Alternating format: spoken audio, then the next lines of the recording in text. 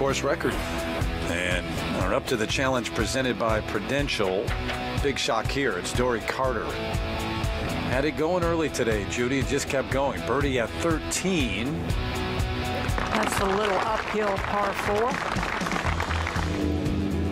To 11 under par. You're at 15 from way off the green. You were surprised by the choice of club. Yeah, kept it on the ground, and she had the right idea. Didn't really expect it to go in. So this was her best round ever. The 64 at the end of the day, as we look at the second shot at 16, a hole we've been watching a lot of as of late. But her best this year up until this point, a couple of 70s, so she hadn't even gotten it in the 60s. Ends up bogeying 17 and 18. But the 27-year-old product of Ole Miss on top by 2 after that. Have 3-shot lead. She's our subject of Up to the Challenge presented by Prudential. Some of the moments from this final round, which has been awfully good, Judy, right from the start.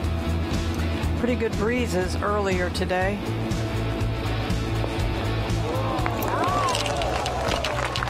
Throws that one for birdie to get it to 9 under. And a string of pars until she got to the 8th.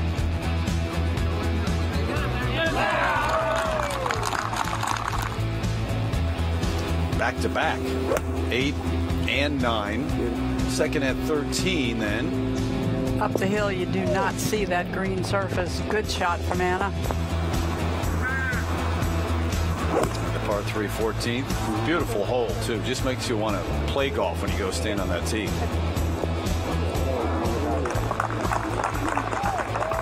She'd make that. So 6 under on a round. This shaping up to be her finest final round of the season. Up to the challenge presented by Prudential. Tom.